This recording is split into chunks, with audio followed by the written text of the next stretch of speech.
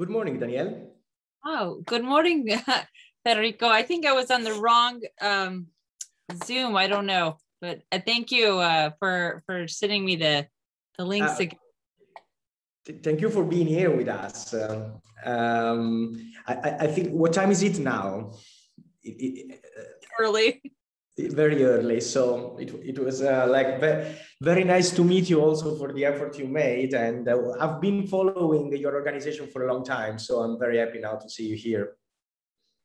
Great. Thank you. And thanks for having me. I'm sorry I couldn't be there in person for some of the other events that are happening, but it looks like a really exciting agenda. And I'm happy to see what you all are discussing and coming up with, and hopefully I could contribute something. Yeah, I'm sure you can. Like Espronceda and Alejandro really made a great job in organizing these 2 days. I also wanted to be there in Barcelona, but then too many things after the COVID started again in many different places. So I couldn't make it too. I was really wanted to go to Barcelona, but we can't. And where you're in, where? I'm in Bologna. I'm in Italy. Bologna. Okay. Yeah. Fantastic. Hello, Pau. Hello, Pau. Hello, Pau. Nice to meet you. Hello. Nice to meet you. It's a pity that you are not able to come to Barcelona. It would have been great to have you here in Barcelona, all of you. So I'm happy to be here and to meet, well, at least to do it online. Yeah, it would be great. Anyway. I will come soon, I promise. I really miss Barcelona. Okay. Hello everyone. Hello. Good morning again. Hello, Alejandro. Thank you, Daniel, to be here. That is quite late for you. So we appreciate very much that you make this effort to be with us. And also, Pau, thank you very much for your time to be here. Yes, and perhaps we wait. I think more people is joining online, and after we have also three people here that will present directly in the stage. That means that we have a very hybrid event. Okay, perhaps we wait 2 more minutes, no, to start, something like that. Sure. That's fine.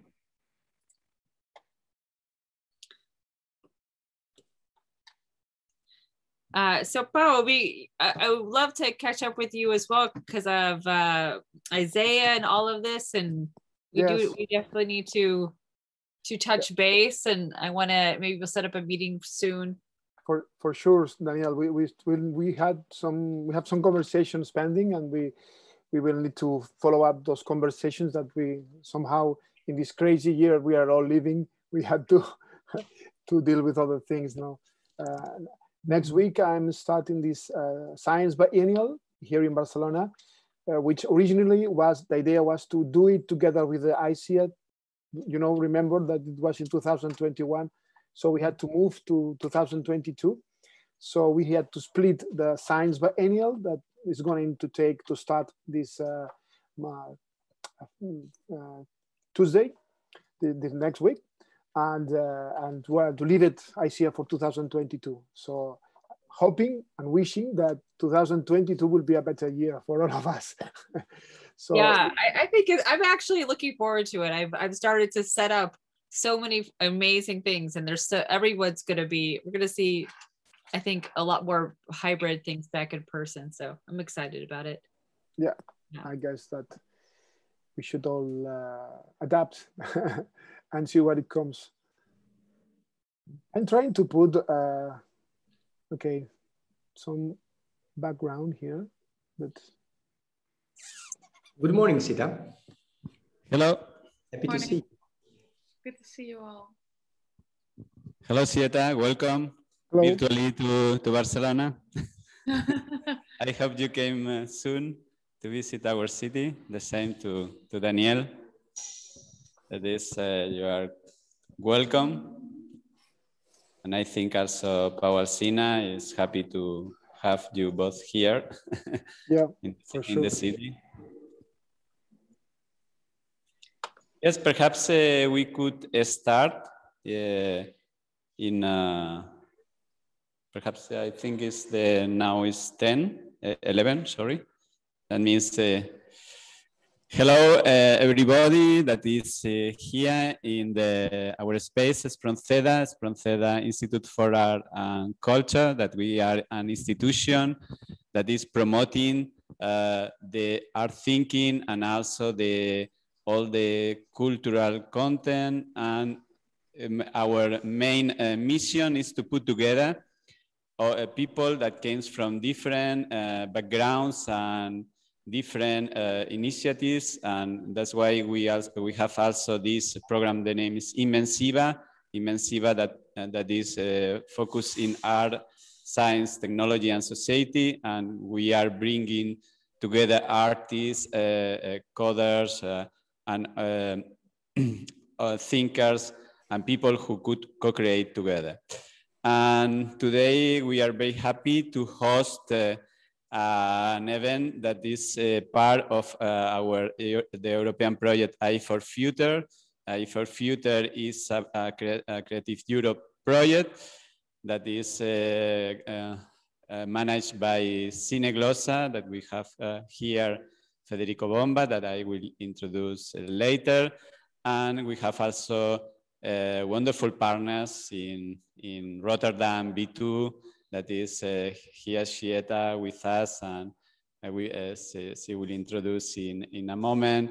And also the Meet and Digital Culture Center of Milan, that we have here in our space, the President and Director, Maria Grazia Mattei, and also Rossana Di Nuzzo, that is managing this project for the institution. And the coordinator is Cineglossa, that Federico will introduce now. And also is an additional partner, that is Sardegna Teatro, that is also a wonderful partner related with performative arts. And today is also an event related with New European Bauhaus Initiative, that is based in 3 words that we are going to discuss all about, that is beautiful, sustainable, and together.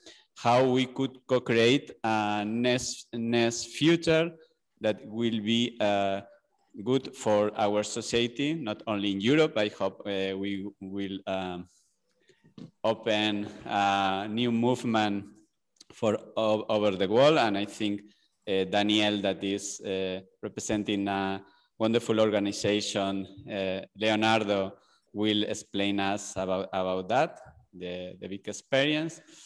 And also in the States, we have Mariana, who comes from Transit Projectes, and Martin Romeo, that is an artist and professor from Venice and Milan. And now I give the voice to the conductor to this panel discussion, that is Federico Bomba. Please, Federico, it's your time. Thank you very much.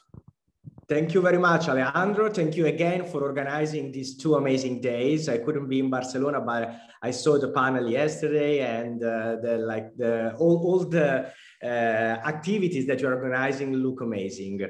And thank you for asking me to moderate this panel with some great guests. And we will discuss today about the relationship between the real and virtual world. And for this reason, I would like to start this panel in the frame of the online manifesto, Being Human in a Hyper-Connected Era, which was written in 2014 by a group of scholars led by Luciano Floridi, the father of the information philosophy. So I will just quote a few sentences now so that we can frame the conversation, because I think they express in a quite synthetic way and well the questions that we will address today to the conversation.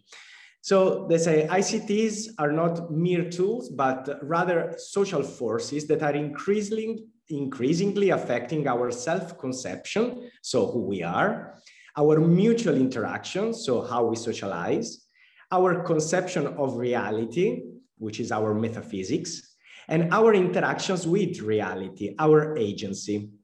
In each case, ICTs have a huge ethical, legal, and political significance, yet one with which we have begun to come to terms only recently. Now, it's not really recently because it was in 2014. Now, we are used to that.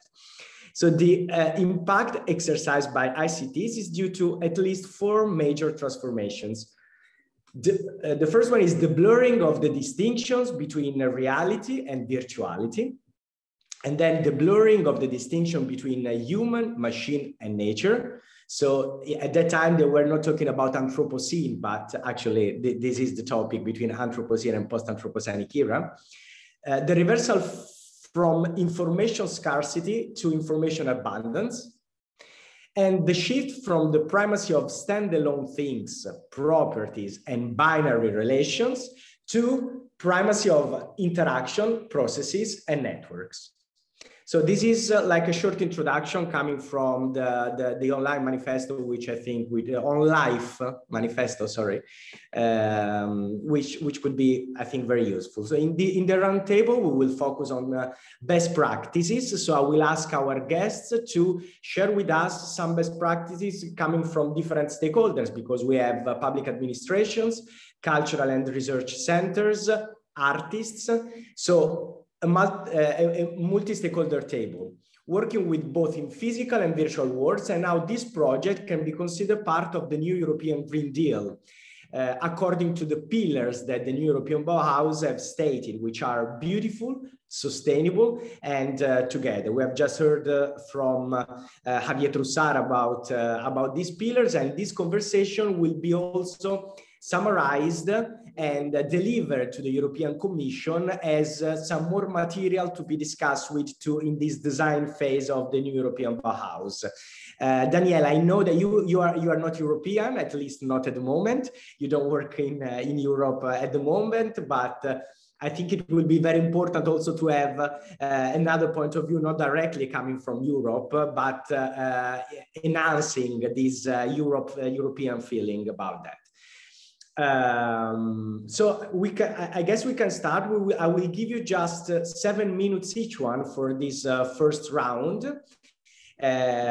Please describe shortly your organization, and then let's go to the projects, to describing an activity or a practice that you think is quite interesting for the audience. And also, if you have any questions, the panelists, but also the audience, please feel free to write the questions on the chat. I will keep them for the second round. Just note that is joining to us the representative of Barcelona City Council in half an hour. That is Miquel Rodríguez Planas. That is into the Department of Innovation Agenda 2030. That means that when he will connect, we will give also the voice to do the presentation. And perhaps because we have also 3 presentations here on stage, perhaps we start with the people who is in Zoom, and after follow it by our partners here in the States. That's okay, this dynamic? Yes, perfect. So okay.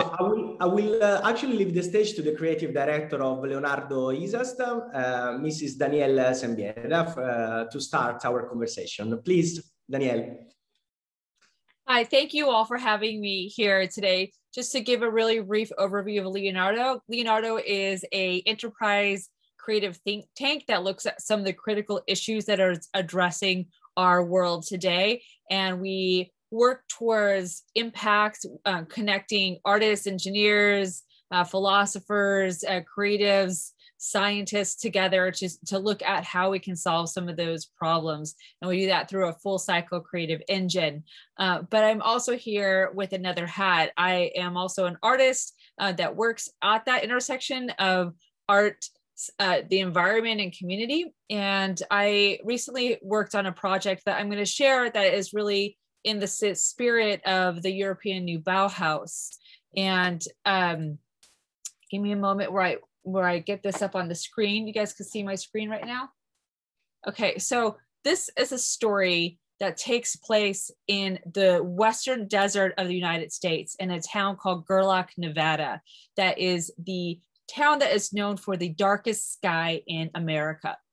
And in Gerlach, Nevada, there's around 700 acres of land that one of the largest arts cultural organizations in the country, Burning Man, has purchased in order to create a sustainable village, a place where people can actually come and stay and have a conference. There'll be some people that will be living on site.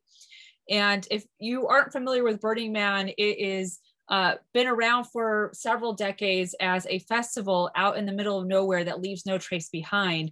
And there are some strong principles that are aligned with it around radical generosity and curiosity and regeneration, a lot of the similar principles that are part of the European New Bauhaus.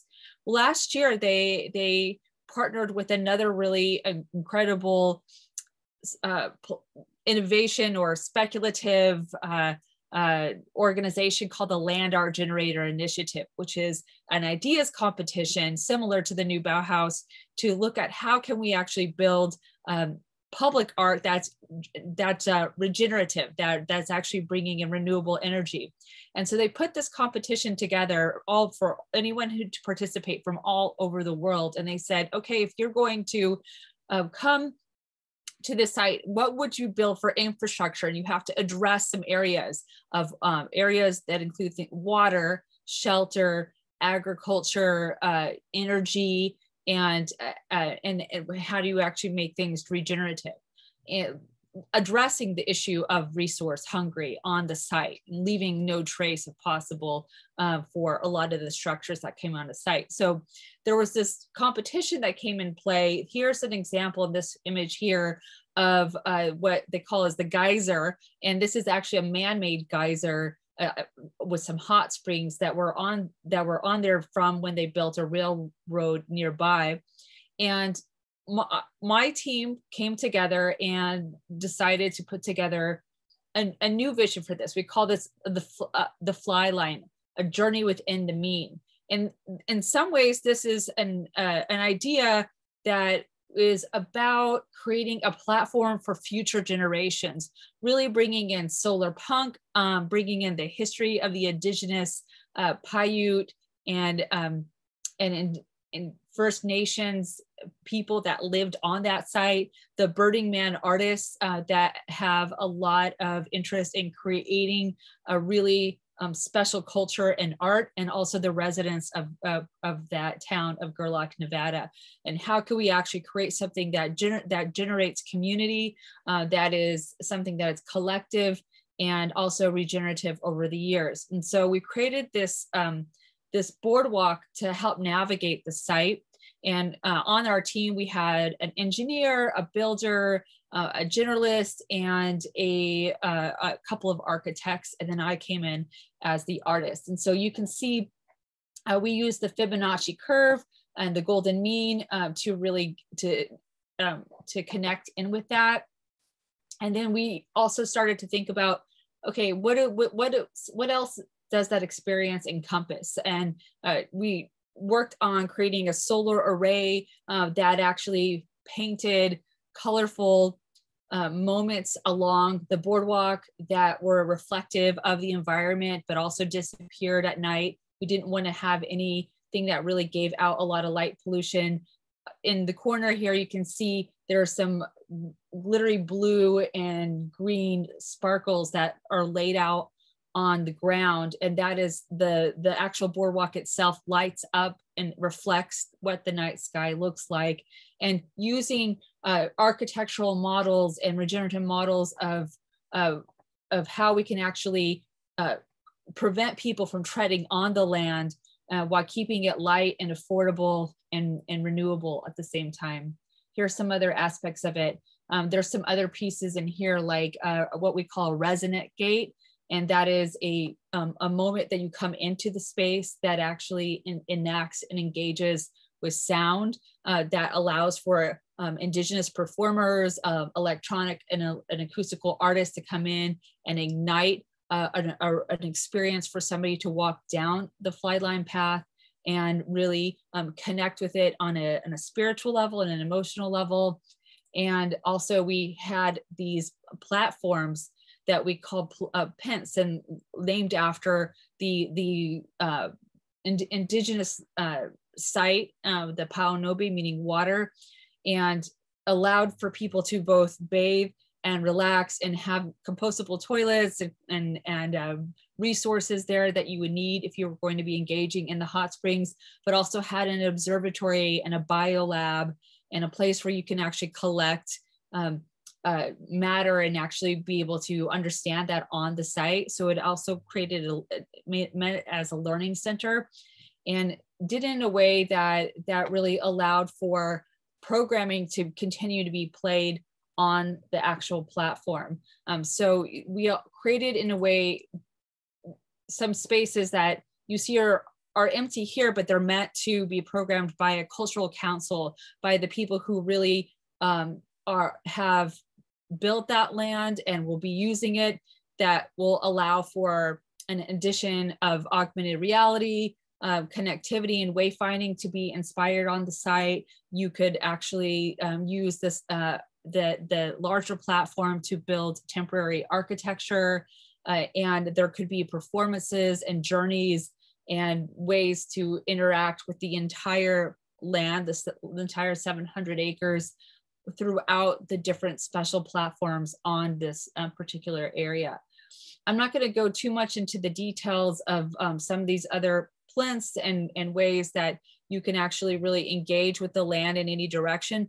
But what we put into this was a lot of thought about how we want to look at this for multiple generations, and how we didn't want to articulate the design of the art and the performances and communities that would be coming onto the site, but rather created it as a way that can create simulacra, allowing for multiple realities to engage, for people to really think about the past and the present, look up into the sky, look down into the ground, and allow for the animals and vegetation to come in and out, and sort of for there to be some harmony, but also with a little bit of speculation and a little bit of color, and really encouraging sound and performance as really important venues in this. And it also generates quite a bit of energy. Part of the competition was how much energy you can generate. And I think we had around 400 kilowatts with our panel array. And what's not shown on site here is we also had a welcome center that you can use as a performance space that also had solar charging and ways to actually clean your water, and really encouraged a really iterative and generative moment as you enter the entire grounds. And just thinking through a lot of the team that we worked with on this project, there was a lot of moments where we had to really come back and think about who we were designing this, and where we needed to back off from, and wanting to make sure that we're not just adding in our aesthetic, but we thinking about those who are coming after us and those who were there before us. And that was a really essential part of this particular design. And then there was there was around 200, yeah. I'm sorry. We have had some more minutes. There are this project is so astonishing, and there are so many questions to make. But if you are okay, I would just stop now, just to give the words to the others, and we will come back with many questions to your projects, because it really opens a lot of different aspects about the discussion of today. If is that okay for you? Oh yeah, totally, no problem. I thank you for interrupting me. Okay, okay, thank you. And so I will just now give the word to the curator of the City and Science Barcelona Biennial, Dr. Pau Alsina. Pau, thank you for being here. Hello, how are you? Nice to be here. Thank you for the invitation. I'm so happy to be here.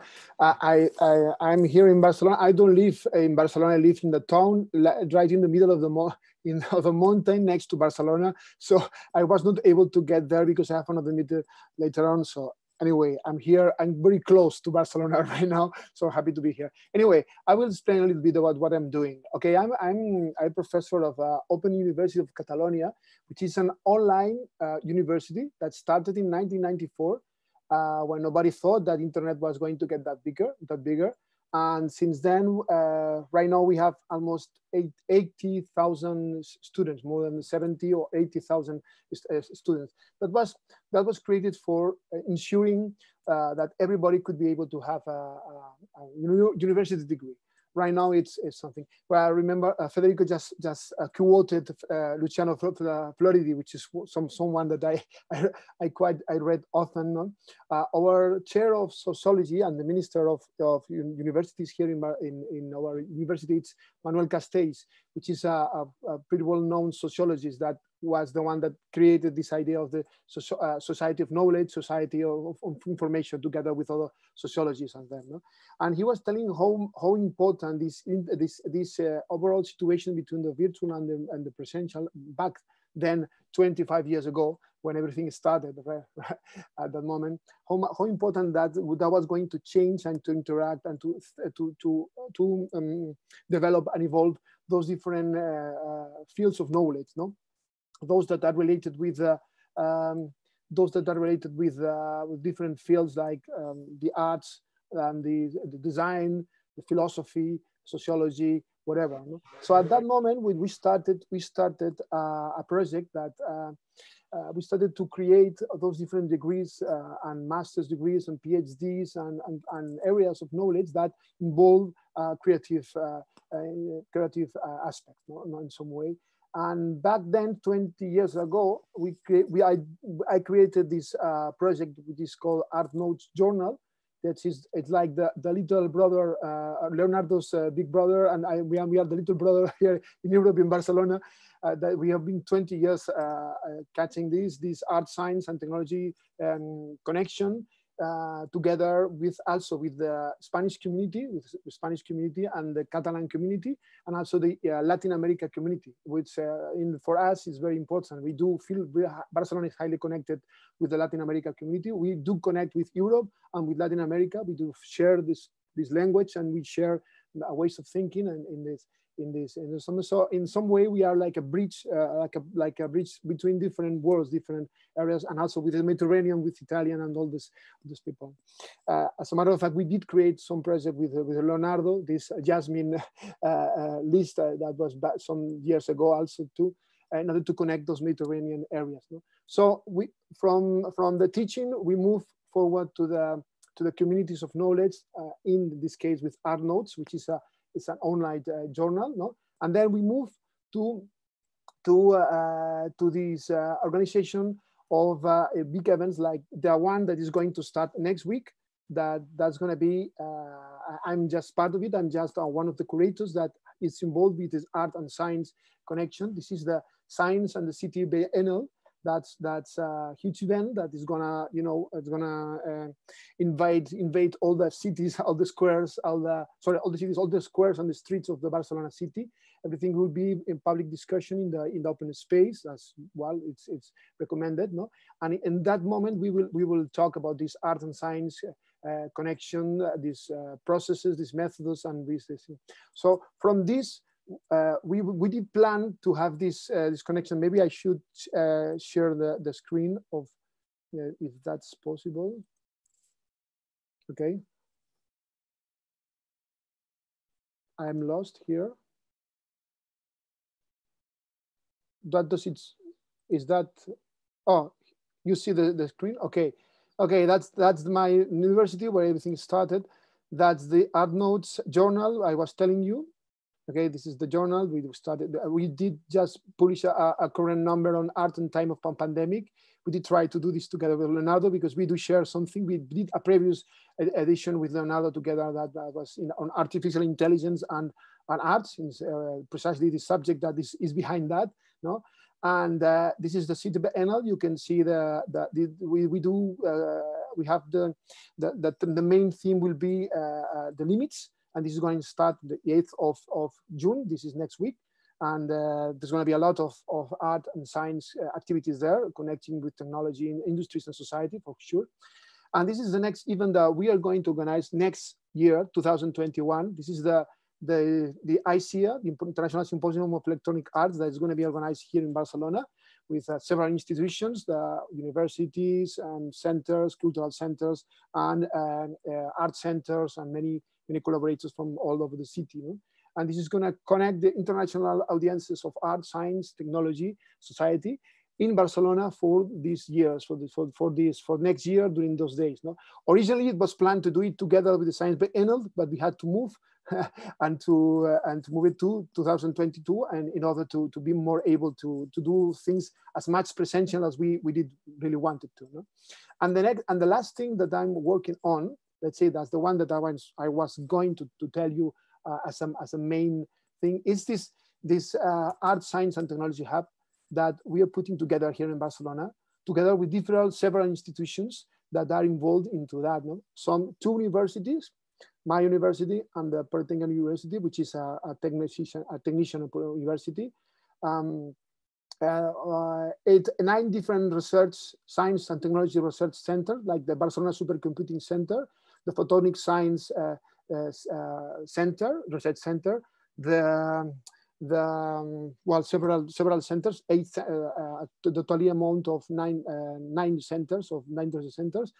One art production center.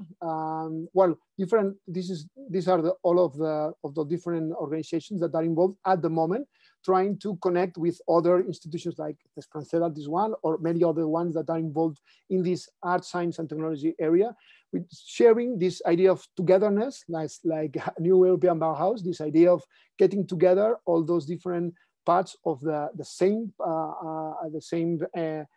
area of knowledge, transversal knowledge and innovation that we are working on, and also doing this thing as beautiful, no? Beautiful, because we do think this idea is quite beautiful, to sharing things together and to getting things together, and also to bring design, art, science, technology together in order to create this communication, and also with an idea of sustainability, no? To try to create a space where the whole is more than just the sum of the parts, when you can get more things doing it together, and do it as a network, and doing it as a space that you can share things and create projects all together. No? This is something that is quite in the DNA of Barcelona city, where there's a strong history of social movements and social networks and social associations. And that's what we want to take to the lead on, and to follow up those tracks. And we do think that this is quite highly connected with this new European Bauhaus and with what you are all doing here with all these connections. No? So putting together all those different things. Okay, so that's my time, and then I try to summarize everything in 5 minutes. 7 minutes. But we'll come back with some more questions afterwards. Perfect. That's it. Okay. Thank you. Thank you. And then Sita von Ork, project manager of V2, one of the partners, as Alejandro said, of AI for Future. I will just leave the floor to you, Sita. Thank you. And thank you for the presentations that were already shared. Very beautiful projects. Yeah, happy to be here. Also, always a bit strange to be kind of like digitally somewhere else while I'm still in the Netherlands, because that's where I am at the moment. But it's nice to have this technology to also be in Barcelona at this moment, which is great. So yeah, maybe first a little bit about where I work. So my name is Sita. I'm a project manager at V2 Lab for the Unstable Media, which is based in Rotterdam, the Netherlands. And V2 Lab is an interdisciplinary center for art and media technology. We present, produce, and archive research at the interface of art, technology, and society. And V2 was already founded in 1981. And we offer a platform for artists, designers, scientists, researchers, theorists, and developers of software and hardware from various disciplines to discuss work and share findings. So in V2's view, art and design play really an essential role in the social embedding of technological developments. And we try to create a context where issues regarding the social impact of technology can be explored through critical dialogue, artistic reflection, and practice-oriented research. So there yeah, there's a few projects that we have been working on during this pandemic, because this is also part of the world that we live in, that we are more online, right? So this is also a project that I would like to share, thinking about a hybrid project that's really kind of the interface between the online and the offline, and how these things are connected. So because V2 was founded in 1981, that means that we have a huge archive of projects, exhibitions, works, residencies that we worked with. And on our website, we document this archive, so you can really go back to what already has been done. And from this, we kind of developed a new research line where we try to look back to what already has been done in a different era, you could say, and then reenact what has happened or what kind of research or technology was then being used in the now. So we try to go back into the archive and then make this again accessible in our current era. So the growth of technology changes the potential and opportunities that technology offers to artists. And that's also why it can be very interesting to reflect on these technological artworks from the past, and then to adapt or translate these works using our current means. So this is often the starting point for the collaborative residencies project, which is this project that I'm gonna talk about now. And we collaborate with In4Art, which is another institute in Rotterdam, where we, the artist that we work with, Marnix Senijs, he chose one specific work from the V2 archive that he is now in a residency reenacting. So he's building a new form of this. And the proposed reenactment that was chosen is called telephonic arm wrestling. And this is actually a project that Norman White and Doug Beck originally realized already in 1986. And they showed it again in V2 at 2011. So there were kind of two moments.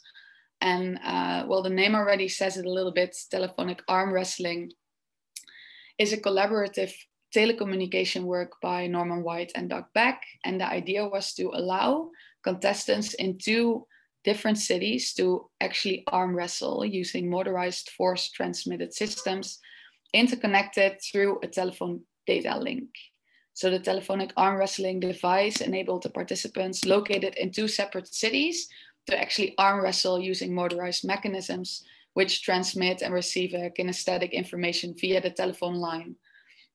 This original work was made on telephone signals, but when they presented it at V2 in 2011, this reinstallation used the Ethernet. And it was actually intended to be installed both in the White House and in the Kremlin, so that the presidents, who then were Reagan and Gorbachev, could settle their disputes through an arm wrestling rather than an argument. So it also had a kind of a humoristic element to it. And I think this is something very interesting coming back to in this time, because often, even when we're now conversing through this medium, Zoom, we never really use touch. Sometimes we use touch when we're in a virtual reality and we have these nunchucks, or there is some kind of technology that allows you to kind of embody the technology more. But we never really use that when we're conversing online. So telephonic arm wrestling deals with questions like how to communicate touch over a network, and what does it actually mean to feel touch from a distance. It also questions communication patterns in the context of current topics and politics. And almost 35 years later, which is now, Marnix Senijs, so the artist who is doing the residency with us, will reenact this work with a new work that he's creating called TAST. And TAST is a Dutch word, but it's also an acronym for Transnational Activation of Simultaneous Touch. And it's an investigation into tactility and how we can play with our senses as explorers of new perception. Yeah, so this work is still being developed. I can show a few pictures of what the old or the telephonic arm wrestling machine looked like, so that you kind of have an idea. Let me see if I can share my screen. Yeah, there we go. All right, so this here is what the telephonic arm wrestling machine looked like. So it was really a telephone line, and then it had this arm wrestling machine with a motor in it. And once you were connected through the same telephone line, the person who was on the other side could actually push and pull. So this is something very playful, but it also raises a lot of questions on how to relate to the person who's on the other side using your senses. And yeah, there's many different ideas of and different projects that that were built during the years on how to kind of mingle and use the senses more in artistic reflections on technology as well. So just to go through a few of these examples, maybe you know some of them. Yeah, going back also to haptic teleoperation, which is also way back from a time before, but has been already thought of. So all of these questions are again very relevant in the time that we currently live in, right? Because we are very much online. So yeah, the question would be how to embody this technology more and to create this sense of presence, this sense of telepresence through the computer without being physically in the same room. Yeah, so Thank you. Yeah, I think that's it. It's more than enough for now. Okay, thank you very much for the history of the performances and the installations that you made and the rehancing of them. I find very interesting. Yes, perhaps now we could move to our panelists here in our space in Espronceda. I will invite first Rosanna Di Nuzzo, that is the responsible of international projects and EU funding projects, and is also one of the great partners in AI for Future. Please, Rosanna, came to the stage. Thank you very much. Thank you, Alejandro. Hi, everyone. Nice to meet you. And ciao. We are here in Espronceda, but of course we are from MIT. MIT is the Digital Culture Center based in Milan, which main aim is to reduce the digital divide through the digital culture and creativity. It comes from the Media Guru, that is an historical platform of ideas and events, and supported then by Fondazione Caripo, that is one of the biggest philanthropic foundations in Italy. And today, MIT is an hybrid itself space, because it is a physical, beautiful space, interconnected inside, but also connected outside through streaming and VR platforms, and of course through our international projects and social media. And today I would like to present you a project that is called Augmented Europe, and it is founded by the Social City European program, and its main aim is to use the digital to enhance social media, what we call social media casting, to activate a transnational community of youngsters from several countries, and specifically from 4 cities, from Milan, Riga, Berlino, and Thessaloniki, to co-create, thanks to the support of design thinkers and also creative people, to co-create ideas and strategies to face that are also the new European Bauhaus challenges. So to face 4 many challenges, like climate change, social inclusion, connecting people and places, and the future jobs for the youngsters, European youngsters. And we worked during 1 year through these ideathons. So each city organized an in-presence, but also digital ideathon. And through this process, we created a community of about 700 youngsters from these countries, these 4 countries and beyond. And then we have the last chapter. I don't know if you could share the screen, no? Because I said, okay, no, okay, it's okay. And because the 14th of June, we have this last hybrid event. We'll hold this community of youngsters, and together with artists, we'll meet the last time to co-create the final chapter of this big narration that then will be also transformed in policy recommendation that will spread throughout the European Bauhaus, because this is a project that MIT promoted as partner of the European Bauhaus. This is my presentation. I don't know if you have any questions. Thank you, Rosanna. We will come back to the questions later, maybe. Okay. After the first round. Thank you very much, Rosanna. Yes, what we are going to do is to sit all together in front, but now we go one by one. And now I will ask Mariana from Transit Projectes that will present us also a wonderful initiative, because they have a large experience in management of cultural projects and also running cultural institutions. Please, Mariana, your turn. Thank you. Thank you very much. Hello, the ones who are not here. Hello, I'll say hello that way.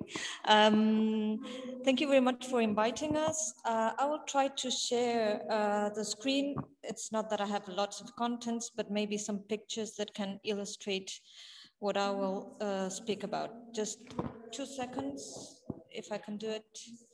And if not, we will just skip it. No.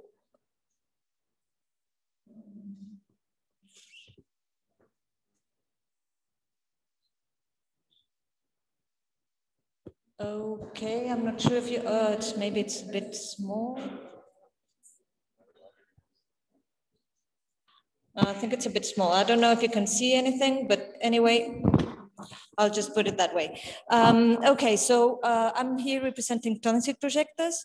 Transit is a private agency that's been working for the last 30 years almost, basically in Barcelona and surroundings, to facilitate the access of cultural capital. So we're working in a super wide range of different projects. We're based in Barcelona, but also we work in Spain.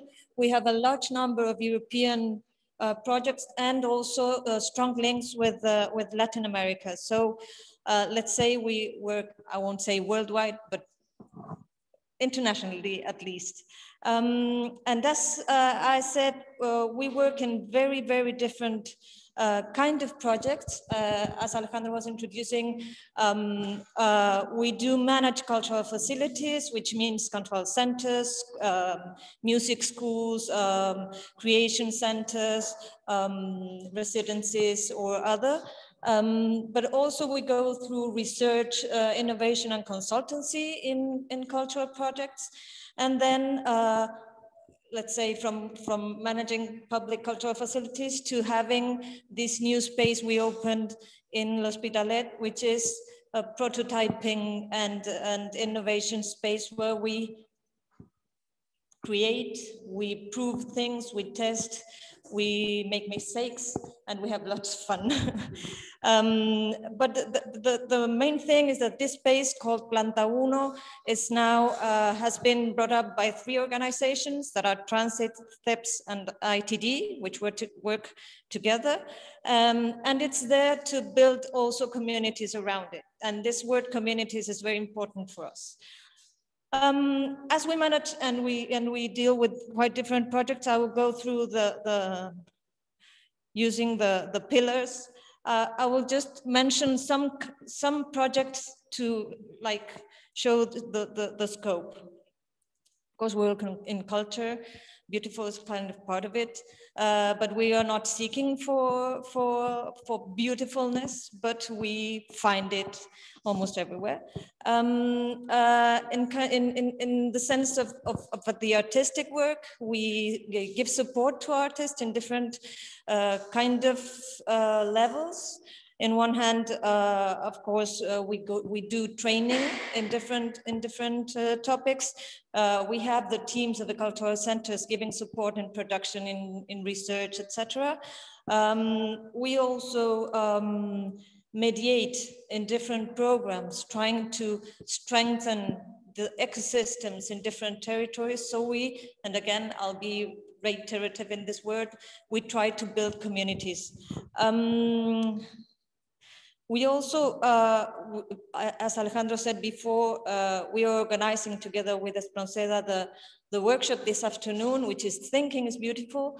And this workshop will be basically trying to address some interesting key topics like how do we build new meanings and new contents in a world crossed by technologies. So how do we deal with these new values and how do we add value in this technological environment? I'll be very fast because 5 minutes it's short. Sustainability, I would insist that we conceive sustainability basically like having to do with the creation and handling of communities around projects. We do believe in having allies, in having partners, and building together whatever makes it more sustainable than building it alone. So we build and we work to engage communities with common values and address common challenges. I would like to also state that we do have more, let's say, greenish sustainable projects, working with cultural, with the circular economy and recycling, etc. We do have, for example, a strong line related to maker spaces, which we have developed for the last years, that has allowed us to research and to deepen all that has to do with the STEAM vocations: science, technology, engineering, arts, and mathematics.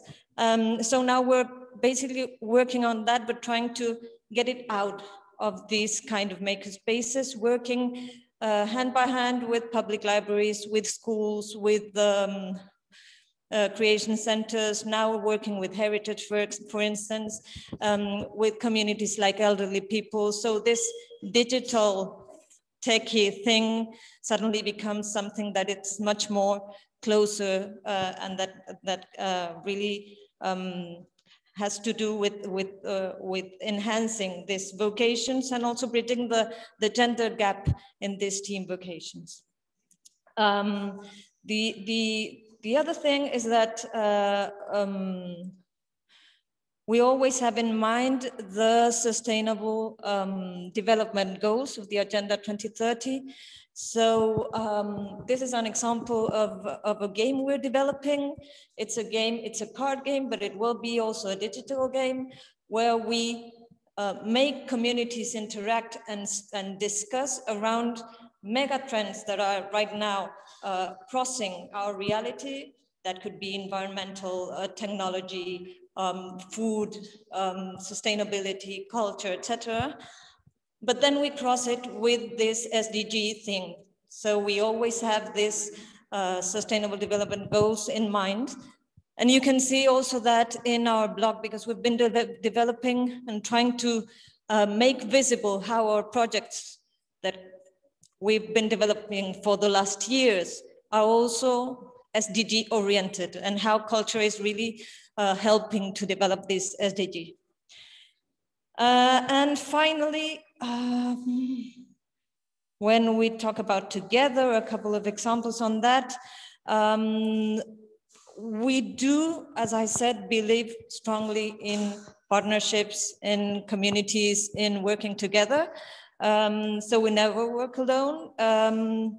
We develop and we work in developing processes more than results that may lead to social transformation. And we do believe our work strengthens social cohesion. So we're working with youngsters, we're working with elderly people, etc. And this photo is one of the EMCA, which is the Music and Art School from L'Hospitalet, which has been awarded with a prize of the URBACT program of the EU for his contribution to social cohesion through the development of arts. And finally, just as an example, this is our last editorial adventure. This is Queremos Sonreír, means we like to smile. And this started identifying a series of organizations and artists working around Spain in projects that really centered in activating local culture. So we worked with them, we developed contents. We firstly made an online training, but it ended up in this book that basically shows us or makes us think on how to really incorporate different layers to make our projects, our cultural projects more linked with our local communities. So this is a super wide range of things for you to have an idea on what we do. We are happy, of course, to answer any questions. Thank you.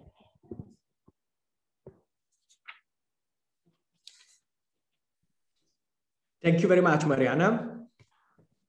And thank you for being on time. And now, last but not least, Martin Romeo, an artist, a media artist. And I think you also have some screen to share. So please, the floor is yours, Martin. Thank you. Hello you. Hello, nice to meet you. And thank you to Alejandro to invite me. Let's see, just a moment. Okay.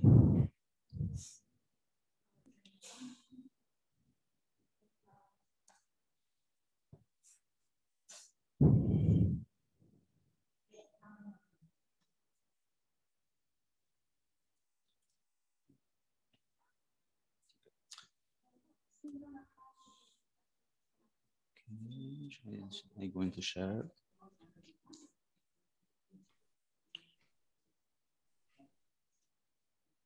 Okay, you can see, right? Yes. Yes. But just a moment, because there are other two. So let's see what this whole thing. Wait a moment. This one, right? Yeah.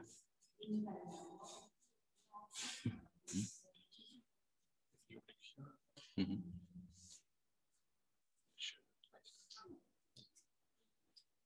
Okay, so probably I will give you a pilot about my introduction. I am an artist, yes. I work with data, aesthetics, different stuff. I like to work with, for example, clouds and weather data, and then carbon dioxide to then give them aesthetic and form, shape in the environment. The project that I will present today is my last project, and it's called In This Love Together. Tell us on accessibility of the relationship between different species, like animal and plants. The dialogue, creative dialogue, want to lead to improvement of from personal point of view to collective perception. And the installation, one remark to given the design underline these topics of biodiversity, right? Especially with the mutualism phenomena, where, for example, I taken this example that I show you. Different, in fact, species start to match each other, like a wasp and flower give life a fig. But there are other kind of creation in nature like that. I like a lot this process from one kind of structure and then the positive creation. So, for example, they say they give life to a fig from these two different species. For example, there are others like mushroom from a ant, etc. So the installation is composed by two parts. One is this moment of the transformation that is fixed. Is fixed in this sculpture that is made in bronze. I decided to do it in bronze because it helped me to give value. Because the material helped me to give value to this ecosystem, so to the concept. Okay, how you can see it in this sculpture, there is the mix of all kind of species or animal and plants. The other hand, we have this one, where is the dynamic process of this giving life is in action. That right now is just an image, but it's something that is moved, okay?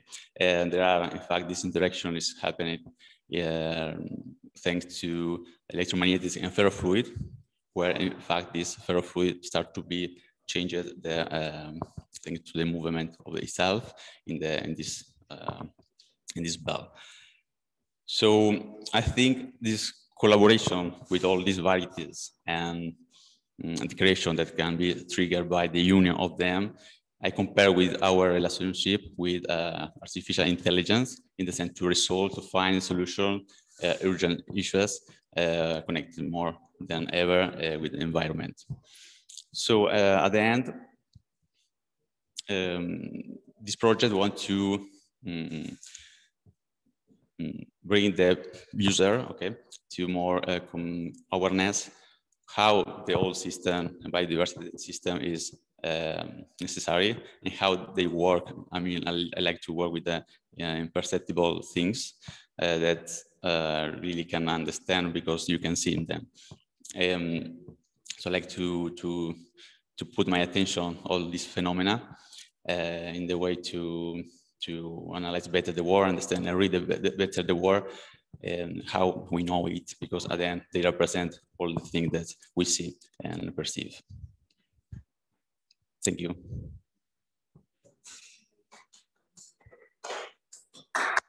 Thank you, Martin. Thank you very much. So now we have like 1 hour, so we're perfectly on time. And then I will actually go back. I will not be able to get some questions from the audience. So if there are some questions from the audience, I would ask then Alejandro to deliver them. And I would start again from Danielle. A moment. We are waiting always our guest from the City Council. I think it's coming in some minutes. And also what we will do, we will sit together in front of the camera here. Yes. In this way, we could also be part of the conversation. Okay, just a minute and we put all together here in front of you. Thank you. Thank you.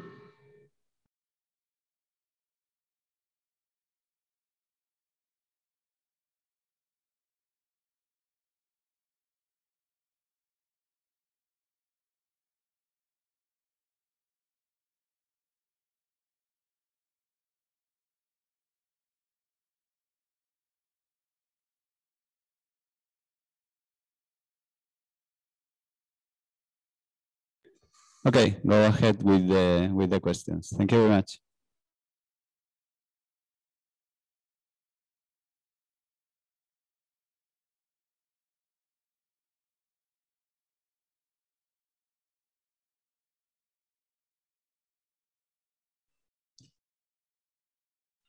Shall we start or? Okay. So, hi again, Daniel. We were discussing before with Javier Trussard about the fact that enterprises are slowly entering the European Bauhaus, because in Europe, the way in which we think of the art and science works is still more interesting NGOs and public administration and not business administration. So we get funding mainly from research centers, public administration, all the public system. While I guess your astonishing project has had many different fundings and many different people coming to intervene with a multi-stakeholder project. This is very important in my opinion, because we cannot just, we have to involve as many people as we can and as many stakeholders as we can in building systemic projects as the one you built. So my first question is actually how you manage to involve different funders and stakeholders, not just with the money, you know, but also with all the other kind of resources, time, expertise, etc. And the other question is, if you were the leading director of the project, you are an artist, you are a woman.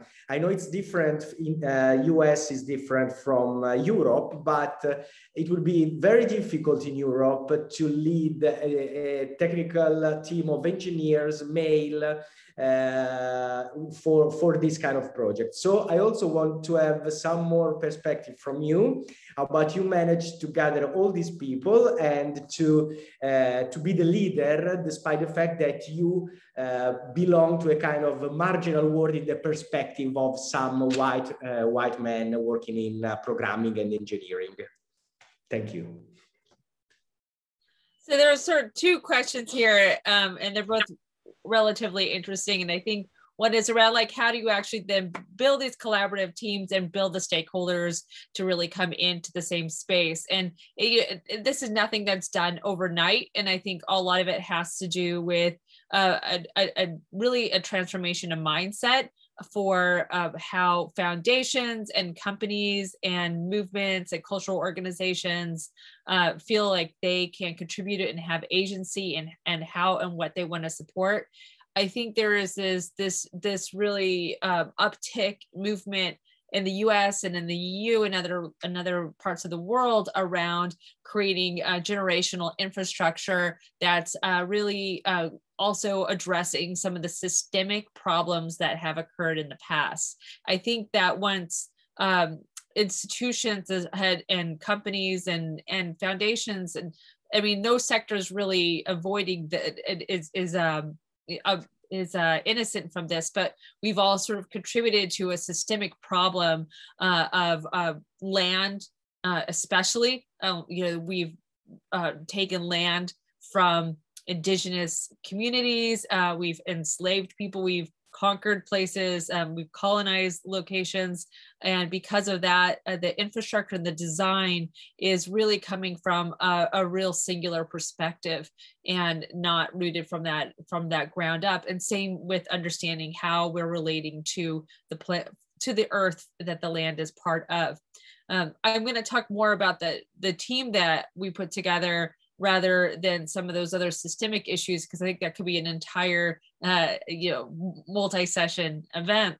But it really has to do with meeting people and actually starting to find where that common ground is.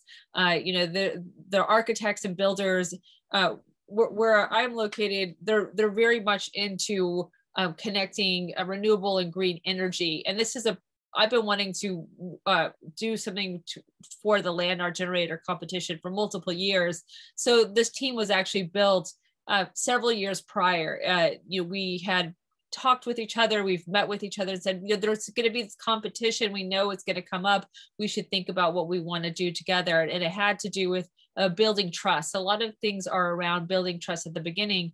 But the team we put together, it was around designing charrettes, really talking about where our different skill sets could contribute and join in.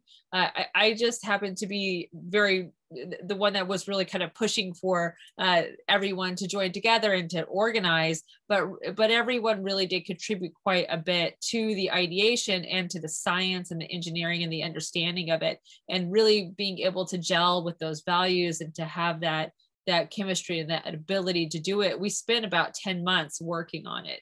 So it wasn't that was something that we just did in a short amount of time, but we really spent every week or every other week for almost a year putting this together. And so the issue of me being a woman never really came up, but we did talk about that it was still not bringing in everyone that we could have brought in, like more people who are indigenous to that community, the Paiute and Washaw tribal folks and integrated into the system, and also the people from Gerlach, Nevada. I think you have to really think about who you're really designing with at the onset.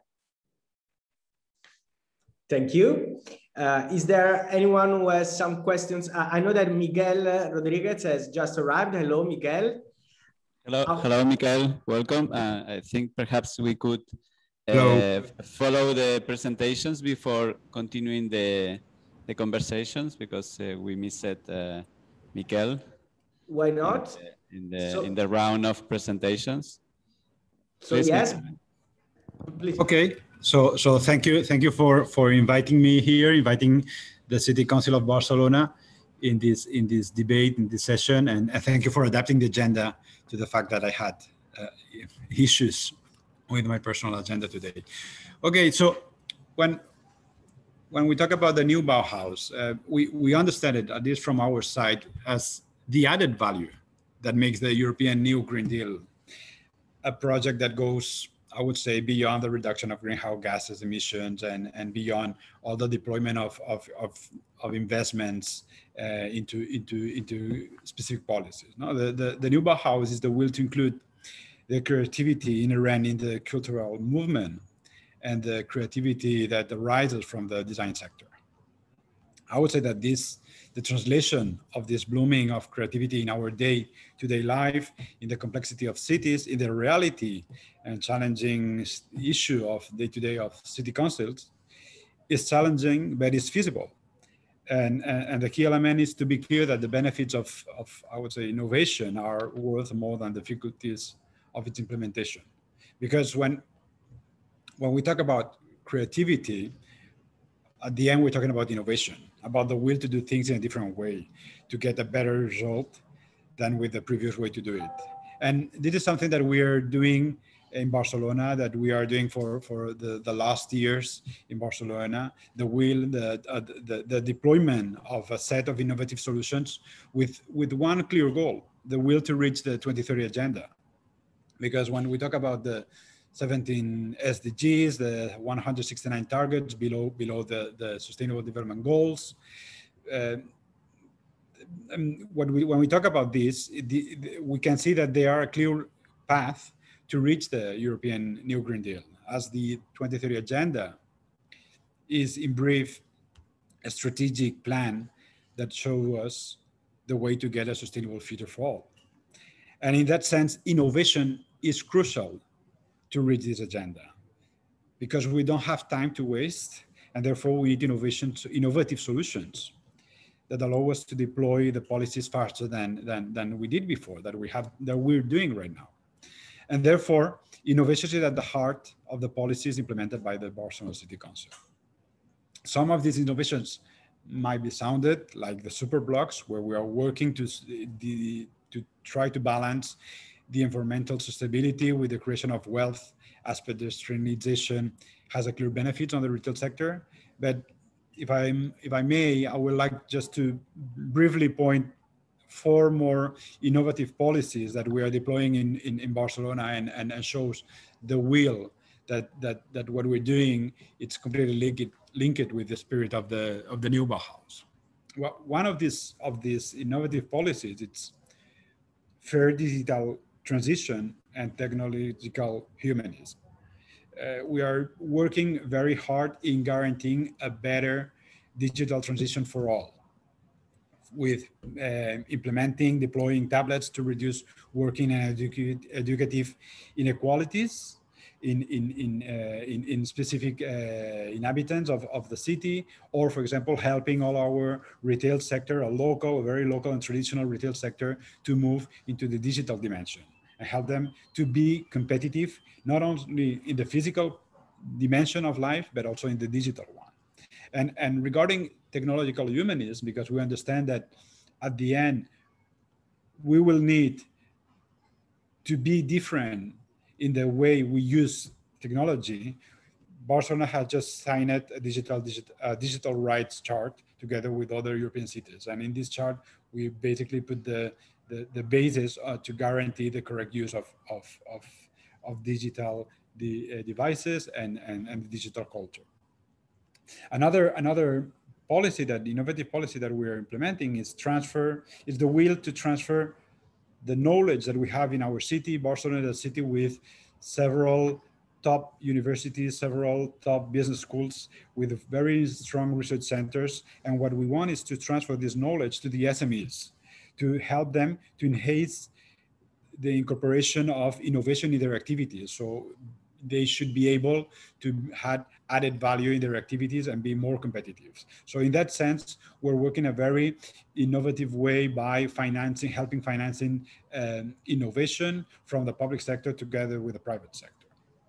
Also, in terms of financial innovation, we're working also to increase the production of solar energy by creating a public-private fund to invest in the installation of solar panels in our roof, a public-private fund that will represent the overhaul of the investment, so the owners of the buildings will not need to pay for the investment. So we will offer them for free. And together with this innovation fund, we hope to reach an energy production of 83 megawatts, and this might be some strange of numbers, but at the end is the equivalent of reducing our CO2 emissions by 34,000 tons, or the equivalent of taking out of our cities, our streets, 19,000 cars. And finally, another policy, innovative policy that we're deploying, it's trying to implement pilots of innovative solutions to overcome day-to-day challenges in the cities. We just raised one regarding solar panels in the streets, how we can create energy in the streets, but we're working on having more facilities for visitants that have problems, sensorial problems, or other solutions regarding park systems for people that have special needs, and et cetera, et cetera. I think that, in brief, when we talk about the new Bauhaus, we're talking about innovation, and it's the key element. And in that sense, Barcelona is totally aligned with the will of implementing of this innovation, and we want to be part of this project because we understand that we have to work together, all together, to guarantee a sustainable future for all in the next years. And that will be all. I think that from here we can have a discussion.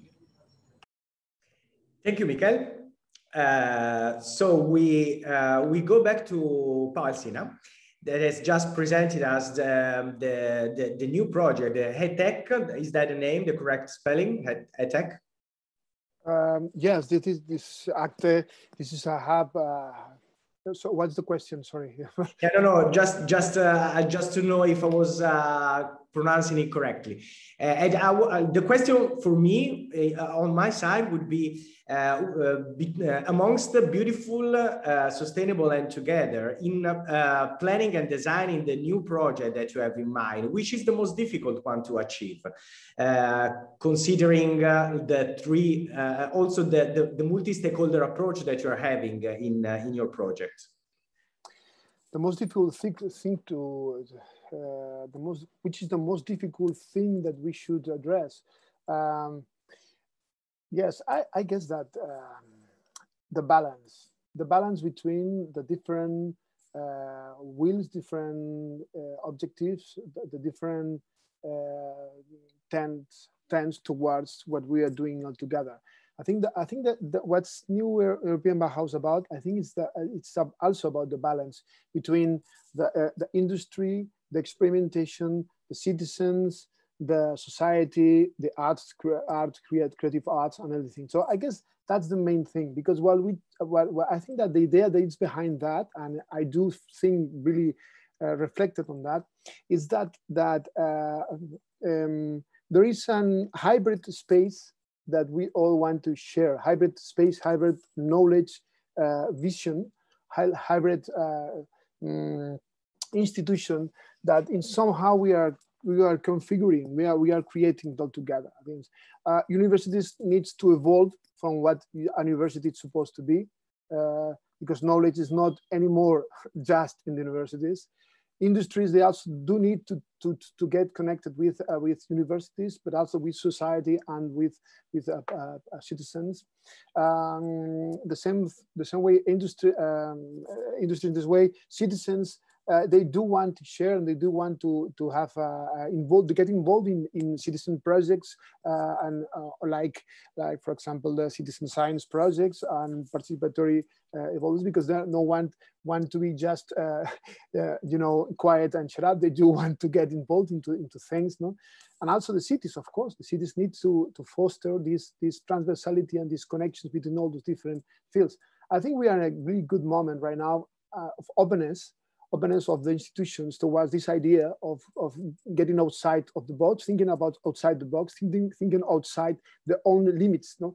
Getting connected with all those different things, not just because maybe after this, if it could be that maybe something good that came out from this pandemic is that we do need to think we are interdependent. We do depend on each other, and we do think that there is a connection between the environment, the institutions, the people, and those different aspects of the ecosystem.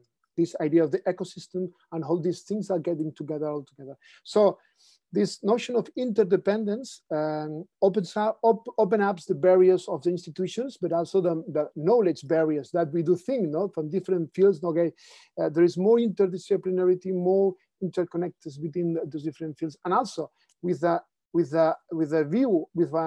image of knowledge that it's far away from this idea from the modernity, where there's just some big, huge institutions that they do have all the knowledge and they share it to citizens. No, there is a togetherness within those different, with this idea of ecosystem, where they have those different levels of people getting involved, no, different institutions, the big ones, the little ones, the collective that are alternative, but also the ones that are highly connected with industries and with commercial part of it. No?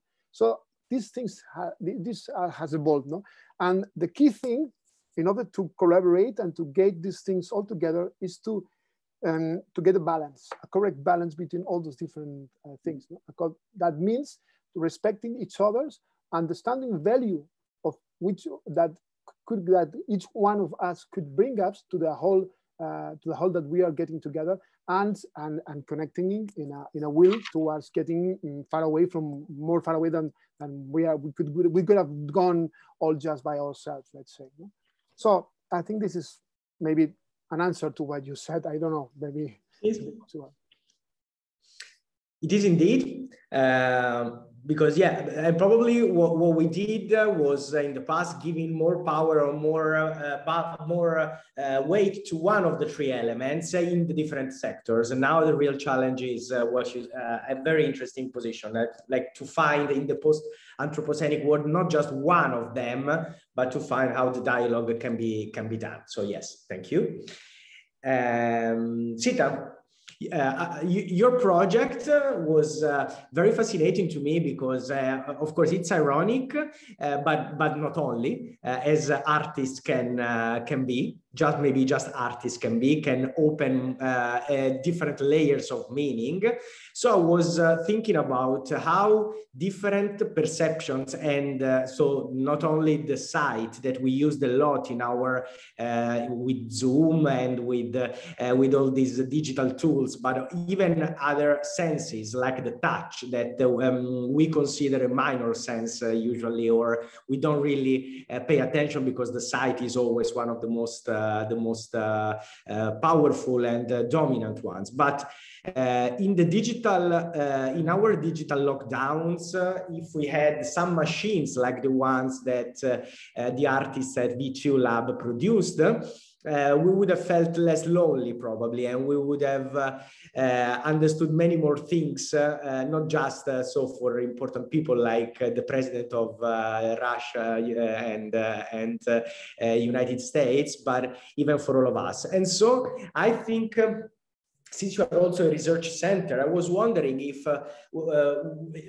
you are planning and this brings to accessibility to technology, because if some people don't have some senses like the sight or the sound, they can use other senses, and so art can also be inclusive and create access in this sense. So as a research center, have you ever followed up your projects from artistic projects to other possibilities that these artistic projects can lead to scientific centers, and to open other possibilities which become maybe viable products, or not even that, but viable new ways of thinking? Yeah, thank you for that question.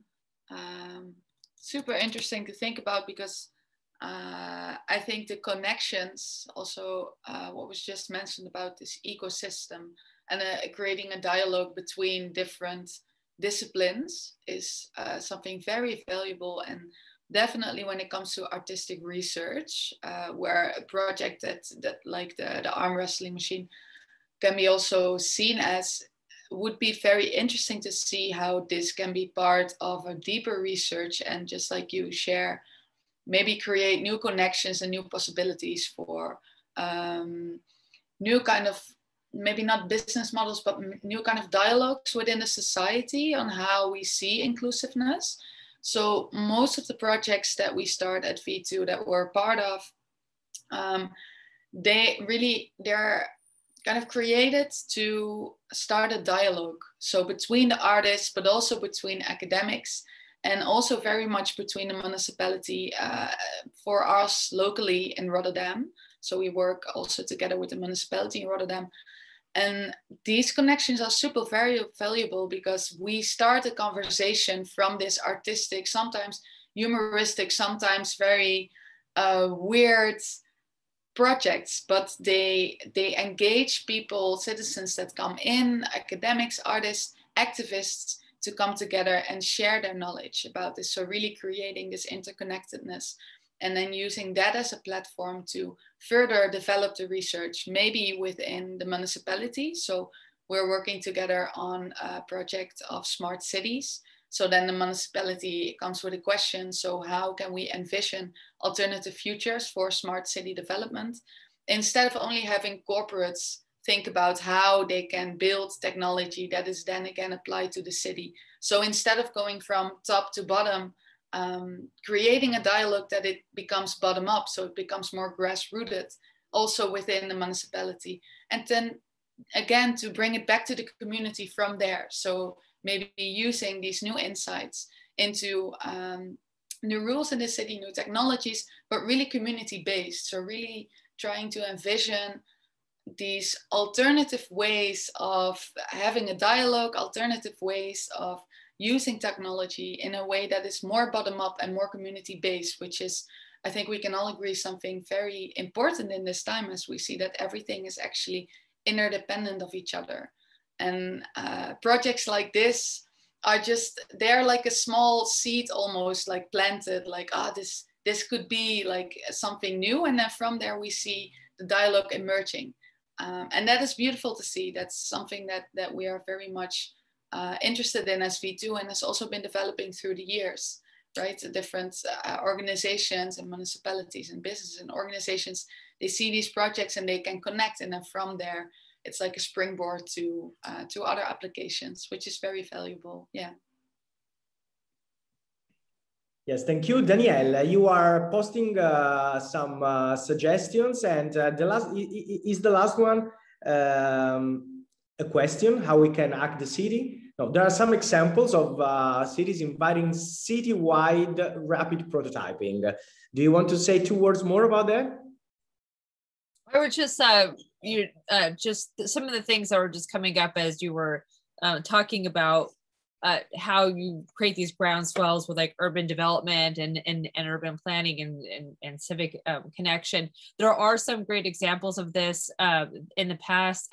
In San Francisco, there was this program called Summer Smart, which then turned into the Rapid Prototyping Festival, where the city had opened up all of their departments and started to put all their data online. And this was really actually incredibly important. I think cities can do this. And the result of this was they had these hackathons. They brought journalists and artists and community members and developers together. And they did this summer-long charrettes of these hackathons with these different departments' data. So transportation data, data for health and human services, things that were, of course, not exposing people's privacy, but allowed for people to start to think about what is the story around this? What is the story for our city going forward? And then the subsequent years, they created these rapid prototyping festivals where they closed off the section of the city and allowed for collaborative art side teams to come in and do different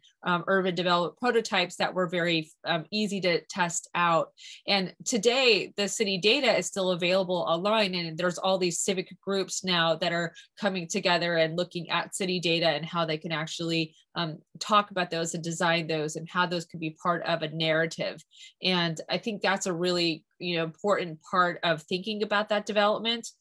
Similarly, with working around people with disabilities, we just launched a new program called the CrypTech Incubator. That's like a full program to support artists who identify themselves as disabled, who are working in technology, to really build up that technology that they've already, in a lot of ways, designed and hacked, because either cities or companies or universities are not creating that technology for them. They are doing that on their own. And this is really to provide that venue and avenue to make that happen. Yes, thank you. That's very important, and it's very linked to artificial intelligence for future, to our project too, because we are talking about activists actually, and these are activists because they present themselves. They are disabled people, and they said, okay, we want to co-design with other people the prototypes that are good for us, and we start expressing as main characters what we need. So starting from the bottom, instead of asking someone else what they need and being someone else to tell them what they need. So I think this example that you made is very, very linked and very powerful for our research too in our project. Do you have any other question about this, or I would ask Rosanna a question more about the social media casting, if because we are in AI4Future.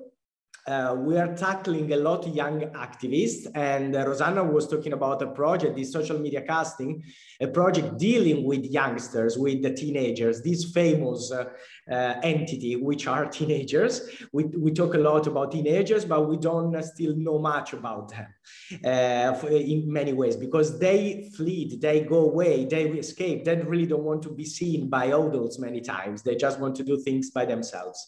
Because they are discovering themselves, and they don't want us to tell them what to do. So, but since Rosanna, you said you had something like 700 people joining the social media casting. So I just want to know if there is any insight. Do you have an insight about these teenagers, these relationship, which is probably very normal for them between the real world and the virtual world. So they live online and offline much easily than most of us that are sitting here. We have no teenagers at the table, unfortunately, this time. So please, Rosanna, I don't know if you can tell us a bit more about that. Yes, thank you for the question. And yes, it was our challenges to reach them and to get them involved and ask them to actively participating. And actually the exploration of the social media casting, that is a mix of social media that could activate the participation was the key of this project, because when we talk of social media, for example, at Meet, we talk of social media and the young generations at two main levels. So in terms of media literacy and the media awareness, so we are exploring programs to try to make youngsters aware of the risk of social media in terms of fake news, deep fakes, and so on. And that was also very interesting. We worked with several schools, with a lot of students, and what we can say that young people want to be heard, wants to participate. And of course, they are very familiar and confident when we talk when we activate them through social media. They are digital native, we are digital immigrants on this, so they can teach us a lot of things. But on the same time, they also want to come back to the real world, to the physical world. That's why we decided to organize this last event physically, and we are of course receiving a lot of positive answers and feedbacks because of the social media could, because there is also a topic of potential digital exclusion, as we saw also during the pandemic. That's why Meet is a physical place also where we invite citizens and young people to access, for example, VR station and the technologies to access this world and becoming more and more aware of the potentialities, of the risks, and enhancing the power of participation. That was the main aim of Augmented Europe. That was a participation, a transnational participations.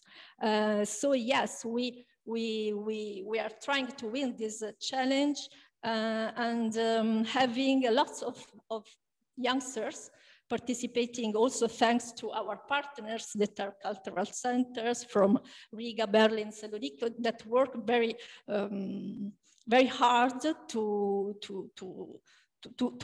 keep this community involved. Okay, thank you. Thank you very much, Rosanna. And I will ask a question to Marianne because I was very impressed by the first sentence, which I find, very, very fascinating. We don't look for beauty, we find it somewhere.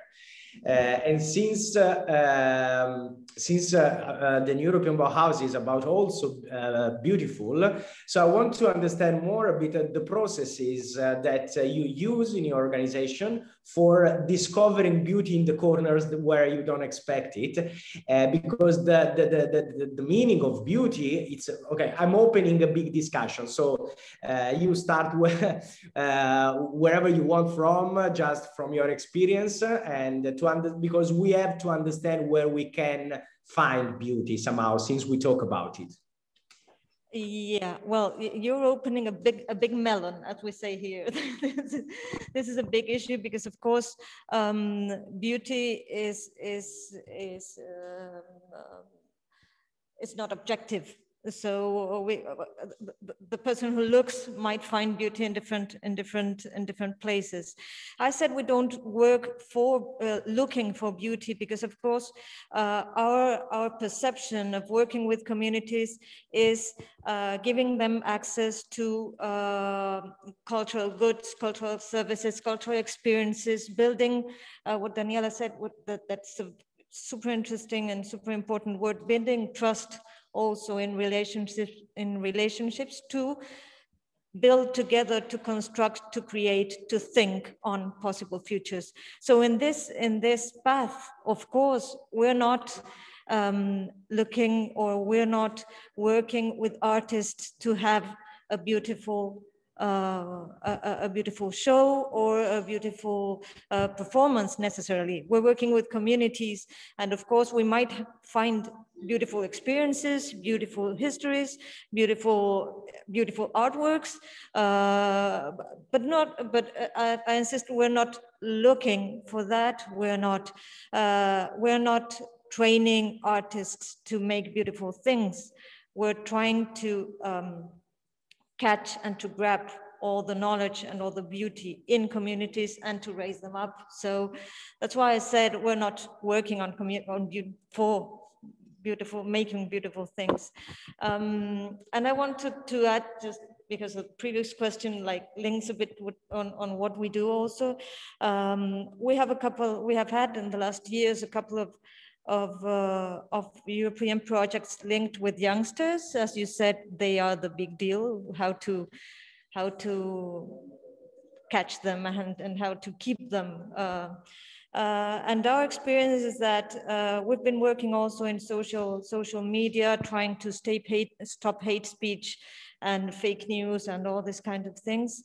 And one way we find out, of course, reaching them is difficult, but then giving them the voice and the tools to create things by themselves and show them to the others is a way they like very much to engage to a project. I mean, they don't want to listen things, they want to say things, and say it creatively by videos, by artworks or whatever. It's kind of the way we find to get them engaged. I'm not sure if I answered, but that's my idea. Yes, thank you, Mariana. Thank you very much.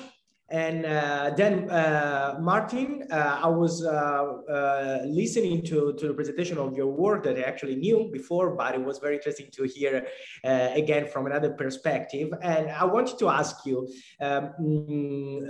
we are in this so-called, or we are trying to be in this so-called post-Anthropocenic era.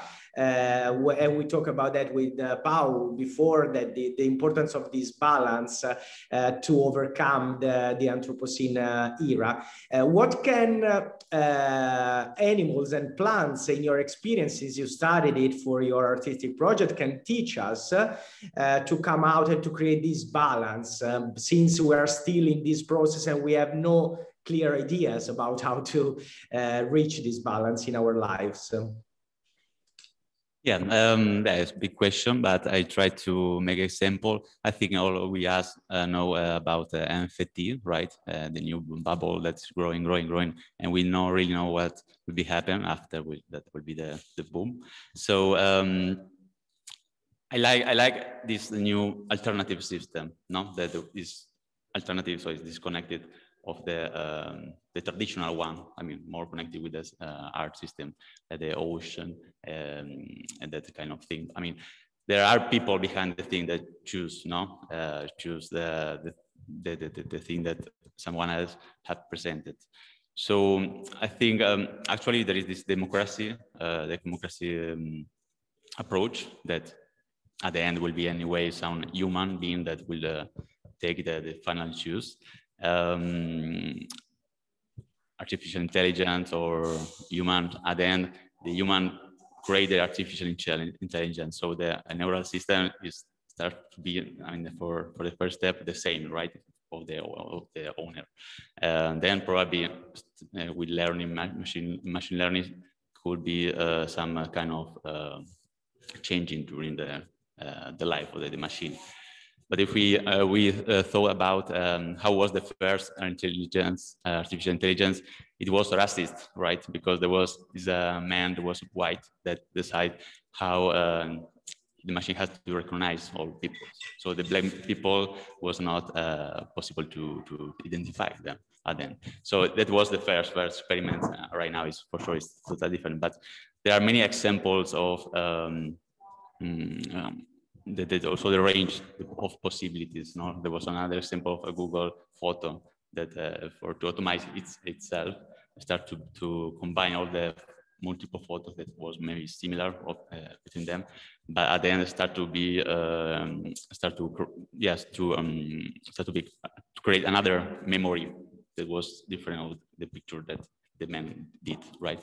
Start to arrange the picture to automate the space, so automate itself, like I want to do a good job, but at the end start to modify and change the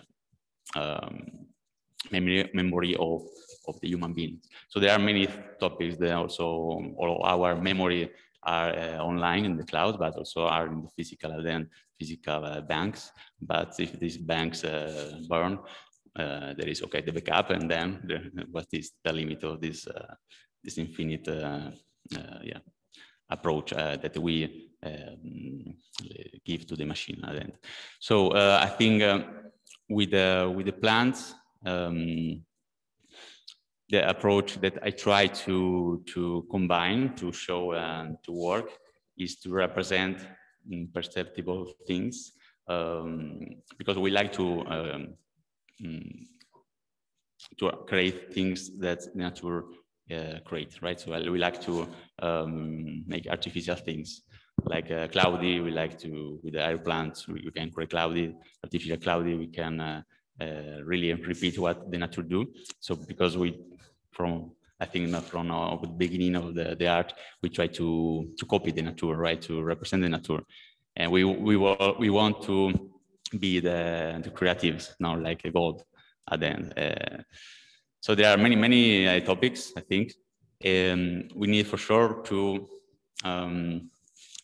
leave the space to the nature, and probably to find also a meeting with nature, because we are looking now, the pandemic is also one cause of this situation. Like if the animals don't have the space, okay, original space, maybe coming in the city, and then, for example, the spillover start to be, right? So the jump from one species to another. Yeah, so I think actually then there is I think today this awareness is present than before. When with MIT, for example, there was the first researchers start to analyze this future, but was so early at the time to present at the world, because the world was not prepared. But right now we are in the side of the problem, right? And I think all we are awareness on it, and we are doing something slowly, but we are start to recycling, take care about what you buy, etc. So I think start to be the connection with the plant world and the environment, etc. Thank you, Martin. And I guess I've got a stable connection, but I hope you can hear me. I would just ask one more question to Miguel, and then I will leave the floor to Alejandro. Miguel, you talked about, we were talking about creativity and innovation, and how let's say that these two words are very connected, and of course it's true, but sometimes the problem is that we give a broader sense to the word creativity, so that even business and companies can avoid to think about beauty and artists, and can think about just designer strictly connected to the product, for instance, or to programmers, which are strictly connected to the creativity of the algorithm, which is still creativity. So my question is, if the Agenda 2030 is considering the visionary and divergent and the powerful role of the artists themselves for creating the beauty inside, not just the telling the story or the storytelling of the new European Green Deal, but it's inviting the artists, which are a powerful element of our society, to work on the research and development of new ways of living since the beginning, in the co-design. Thank you, Federico. I would say that yes, that totally, the designers, the artists are part of the funnel of innovation, and I think it's very important, because when we let me move a little bit far from the public sector, but when we talk about the private sector, I would say that if the product is not attractive, or say it in another way, the attractiveness of the project, it's part of the success of the project, of the consumer. So you really need the artists, and I think that we're seeing this in plenty of products, innovative products, in the last, I would say, 20 years, no, something like that. If you go to the public sector, here we're, like always, I would say, some steps behind, no? And sometimes we're not including the artists in the dimension. That's true. It has to be fair to say that sometimes we're not including them, but we need to include them. And let me just give you one short example that it's far from the technological point of view, but it's in the innovation reality. It's during the pandemic, right? During the pandemic in Barcelona, we wanted to help our bars and restaurants.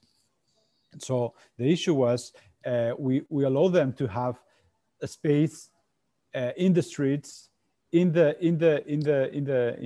middle of the streets where normally cars are there, and we decided to do it in a very fast way. It's part of the tactical urbanism that we call, and the way we did it, it was efficient in the way that it was in a very short time, we were able to prepare allow our bars and restaurants to have tables in the middle of the street, so the people could go there and consume despite the pandemic. However, it was functional, but it was not attractive at all, and we had a lot of discussions inside of the city council and inside of the city. It has been a discussion. I don't know how many of you live in Barcelona, but I'm pretty sure that some of you live there. I see Pau smiling, so I deduce that Pau know what I'm talking about.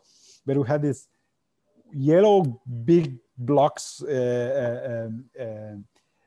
of cement in the middle of the street that were not attractive at all. And now we just made an effort to include the design, a better design in the solution. And now we're implementing, and we just presented yesterday. And we hope that this will make it more attractive at the end. But I would say that, trying to summarize, for sure, we need the design, we need the artists, we need the beauty in the products that we do. Because at the end, people need to feel that it's not about only deploying a service, it's feeling that you're part of it. It's the same thing that we're doing in the private sector has to be translated to the public sector. This sense of being part of the project, that having an experience together. When you do this, we have to do it also in the public sector. So when we're willing to achieve all these changes in our policies due to the will to reach the 2030 agenda, for sure that the artists have to be there and help us to improve the way that how we present things, how we do things. Great, thank you. We hope to see Barcelona like that in a few years. Thank you everyone for this. It was a very inspiring conversation. I had a lot of new insights, and I leave the floor to our main host, Alejandro. Thank you also for organizing this. Thank you very much, Federico, and thank you very much to everybody that is online and also here in the space. And now we were creating a mental map that I think it will be shared with you, because we want to arrive to final conclusions of this meeting. Perhaps in the time we are waiting, they share with us this mental map. Perhaps I will ask a final conclusion to all of you. That is, let's say, the last words we could want to communicate. Just few words that I think we could start by Daniel. That is, thank you again, because for you it's very late in the night in Los Angeles, and we appreciate very much that you are here. Please, could you give us your conclusions of today? And in this way, we are waiting also for these mental map ideas that we are drawing. Thank you. Well, everyone on this call and everyone in the room in Barcelona, we're coming from all over the world, connecting towards something really similar, and that is to make the world that we live in better, and to really rethink the systems that we've had before, but what can we do moving forward, and who can we do it with? And I think this is the moment, this is the opportunity for us to seize this collaborative interest and initiative to think about everyone that we can include in this network of networks, in this collaboration. I think Pau had mentioned, I forgot the exact language that you used, Pau, but it was around looking at that intersection. How do we build trust? How do we actually go beyond just the academics? How do we actually bring in the public? How do we bring in different stakeholders? And I think all of us want to live in a society and leave a legacy for generations to come that is better than what we have right now. And I want to thank everyone who's on here, and I'm hoping to connect with you again and collaborate with you moving forward. So thank you. And thank you, Alejandro, for inviting me onto this panel.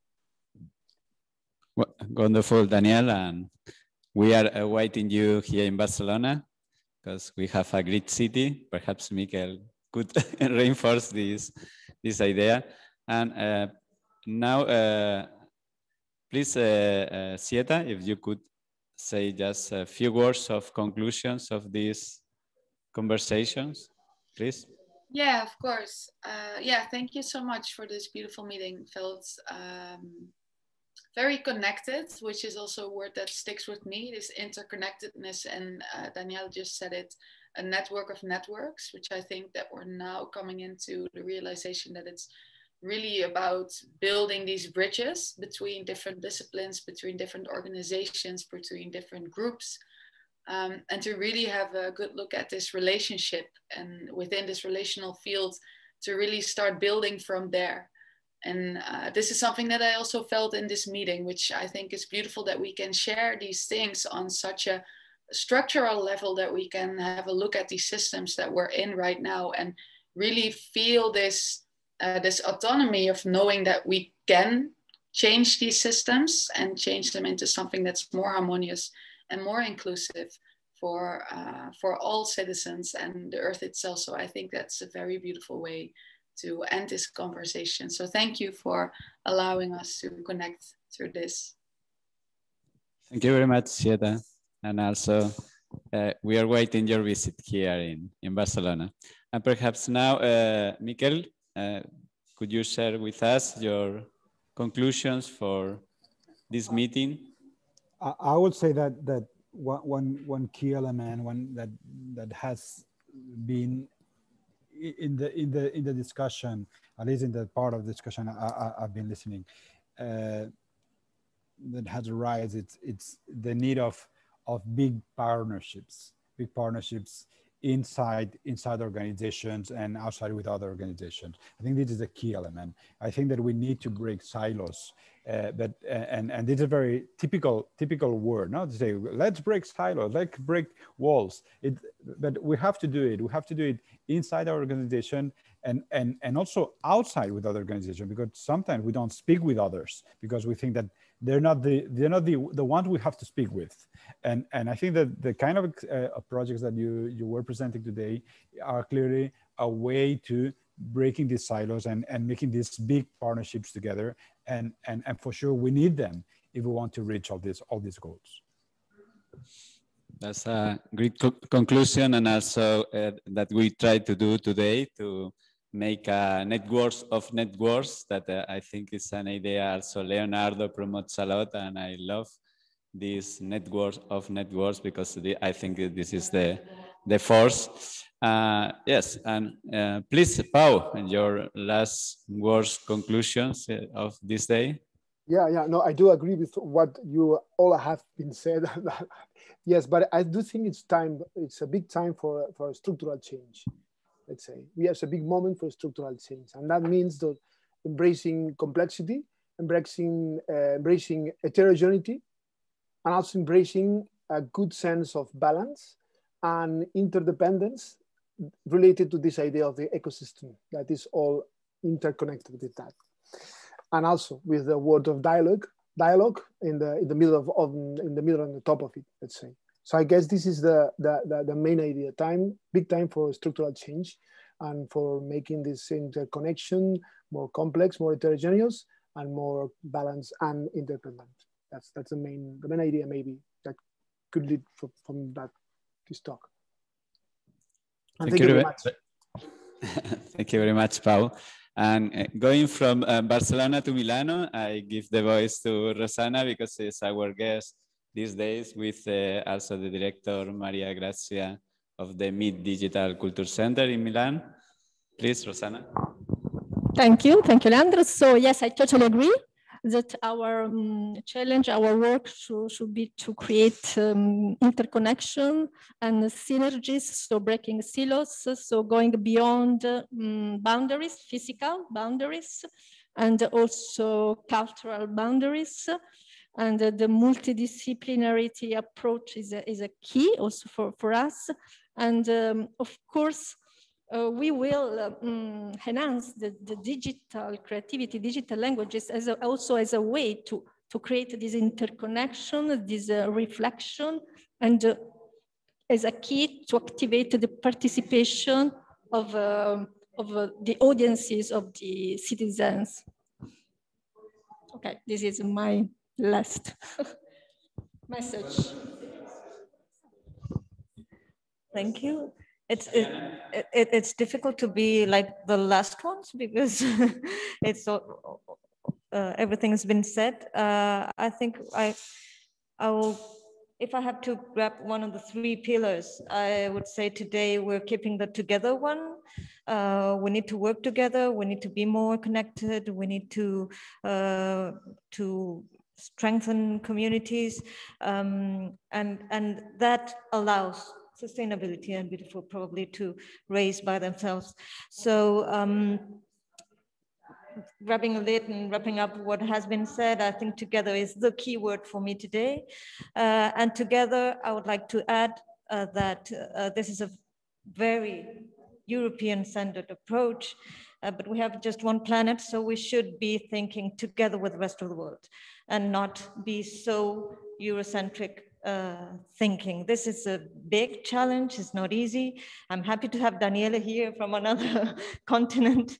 Yeah, but I think that we have to also, with this structural change, means thinking widely.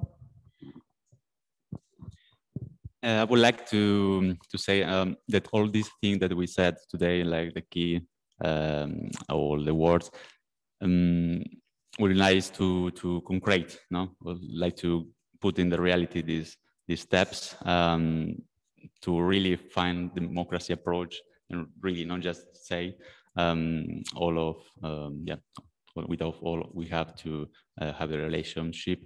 So yeah, human system, the nature, environment, etc. So I would like to concrete this appointment in some way. Thank you very much, everyone. And I hope the next time we will meet here in our space, because we have now a wonderful exhibition of Refik Anadol, that is a digital artist from Turkey, but based in Los Angeles. And we have his work Melting Memories, that is a wonderful experience. Also, it brings the data from the minds of a lot of people. That means that it's also good to think about how thoughts and minds together creates a beautiful thing. And I think, I don't know if we have the final map of the ideas we could share with you.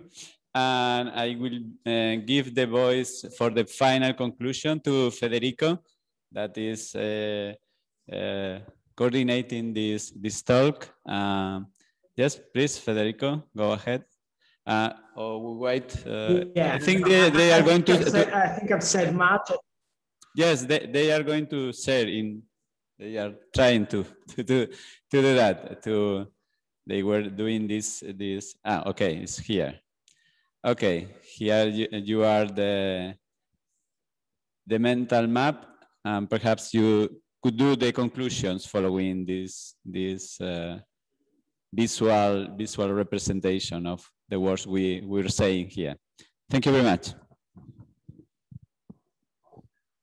Yes, thank you, everyone. I'm just watching this mental map and this word. I guess that I like the fact that there are some words like the big ones are beautiful, sustainable, and together, not in that terms. So it opens as other meanings, and there are some words connected to the infrastructure topics, so the hardware topic, and some words like energy, machine,